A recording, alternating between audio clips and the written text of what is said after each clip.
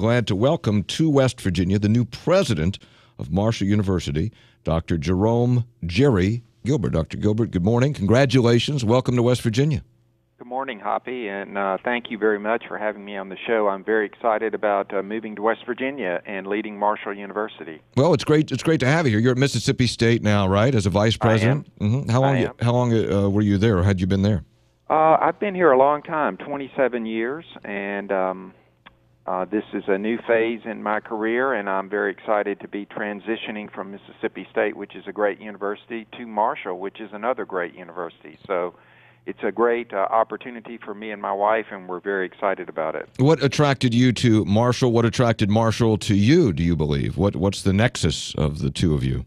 I think Marshall is at a turning point in terms of being able to jump to the next level. I think they have got a lot of great things in place, and that was attractive to me, going to a school that has the potential for upward mobility in terms of their prestige, their size, their national recognition. Also a very strong athletic program, which I'm pleased about. And I think my background, I'm a biomedical engineer, and certainly Marshall has a strong liberal arts tradition, which I am very supportive of.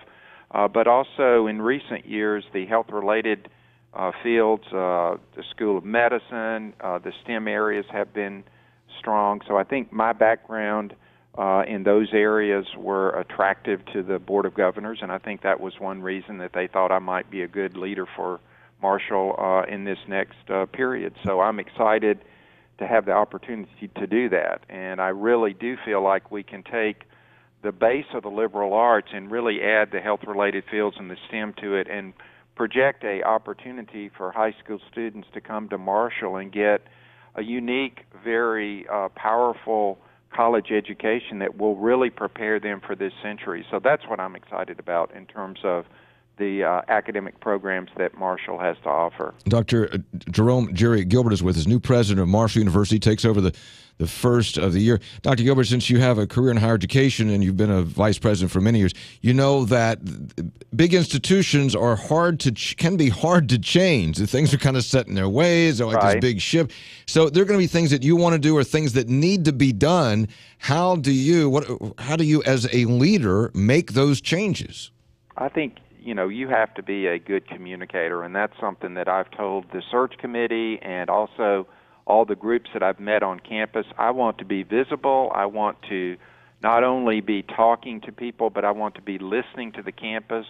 And I think by creating a sense that we're in this on a team together and that we're going to move the university forward, I think you can create an energy and a sense of togetherness that will help you sort of bring people around to new ideas and new vision, particularly when you can create a vision that's exciting to people. And that's what I want to do, is create an exciting vision for the future of Marshall so that everyone wants to be on board. And I think that's what you have to do. You have to communicate, and you have to be able to create an image and a vision for the future. This will be a significant change for you too, Dr. Gilbert, I would presume, because you've been a vice president for many years. And vice presidents have to make tough decisions, but ultimately they can pass it off on the president and say, "Well, here's the info. You got to. That's on your desk. Now it's on your desk, Mr. President." Right. Well, my president and I at Mississippi State have a very good relationship, and he has not tried to assume any of the responsibilities that I have to do. So I've had my share of tough decisions to make, and I have actually made them and have been accountable for them, as has the president. So we've not shifted everything up to the president.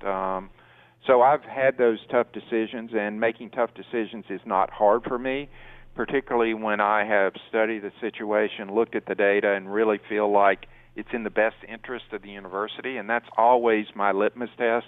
Is it the best thing for the university? And if it is, the tough decisions are not quite as tough. Mm-hmm. Dr. Jerry Gilbert is with us, and tell us a little bit about you. Where are you from originally? I detect some southern accent there. Where are you from? You are correct. I'm from Jackson, Mississippi, which is the capital of the state of Mississippi, and grew up there and came to school at Mississippi State, then went to Duke University for graduate school and was in the North Carolina area for a little over 12 years as a graduate student, and then on the faculty at North Carolina State. and then also at University of North Carolina. Okay, very good. Well, we're going to welcome you here. And by the way, it's always warm and sunny here. It never snows here. You won't have to worry about any of that. And okay. Well, I am ready for whatever happens there. And I've visited Huntington, and it's just a beautiful city, and I've already fallen in love with it. Lee and I are very excited about living there.